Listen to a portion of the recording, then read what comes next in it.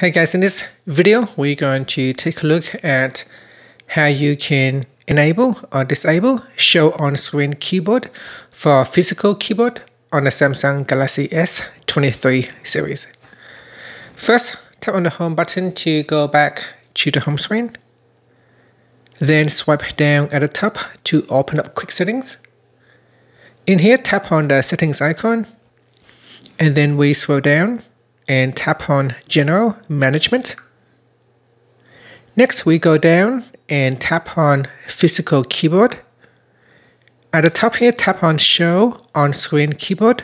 Tap on the toggle button to switch it off or turn it on. When this is turned on, it can show the on-screen keyboard while a physical keyboard is being used. So you can use the physical keyboard as well as the on-screen keyboard when this is switched on. And that's it. Finally, you can tap on the home button to go back to the home screen. Thank you for watching this video. Please subscribe to my channel for more videos.